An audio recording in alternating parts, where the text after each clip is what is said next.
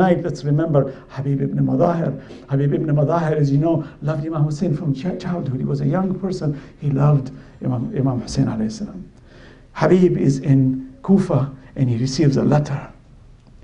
And it's from Imam Hussein. And he was trembling to open it because he knew there is bad news coming. His wife is sitting on the table with him. Habib had just come back from the market. He had just come back from the market. And what did he go to the market for?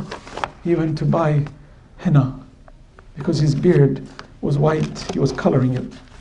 He bought henna. He's opening this letter. And he says, Inna lillahi wa inna ilayhi raji'un. His wife says, what is it? He says, Hussein, my master is in trouble. He is in Karbala. He has been trapped. He is calling me.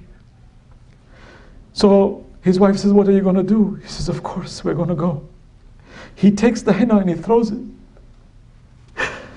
He says, why? He says, what's the use of coloring this?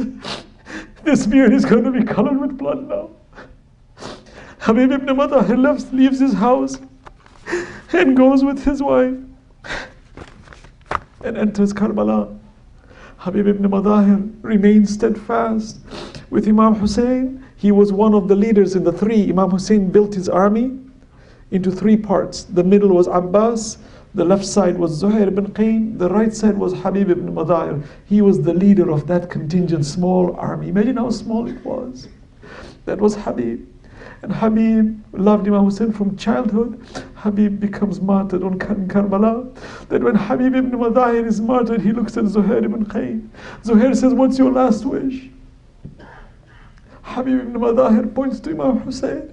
He says, don't leave that man alone, no matter what happens, until he breathes his last. Ala la'natullahi al-qawm al-dhalimeen.